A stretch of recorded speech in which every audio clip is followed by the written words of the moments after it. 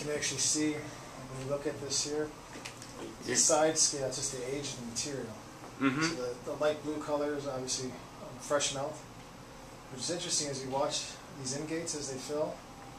The light blue on the bottom half there is basically where a majority of your filling comes in, because it's a tilt pour part. I don't know if it's one of the parts out there. It is actually. So what you can see is when the different ingates actually become active with different metal. So you can see basically as it continues to tilt, obviously these are the main ingates that are active that fill the majority half of the bottom section of the casting. Then as it continues to tilt, it starts to switch. It starts to switch and come up.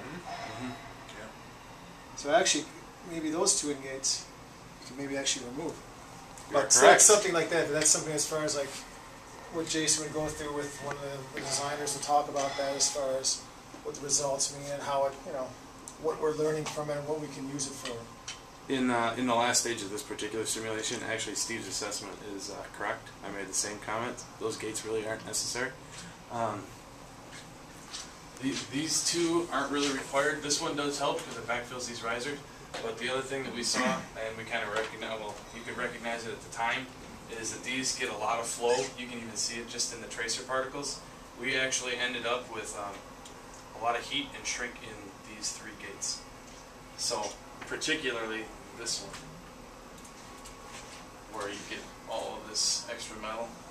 I think this is a great, again, this whole concept here as far as this tech center is great, because when you sit with these designers, when you sit with these purchasing people, you know, you could show them that, hey, this is what we can experience and this is why we're going to make the changes. I mean, even there you cut off a couple of those ingates, depending on the volume that you're actually producing.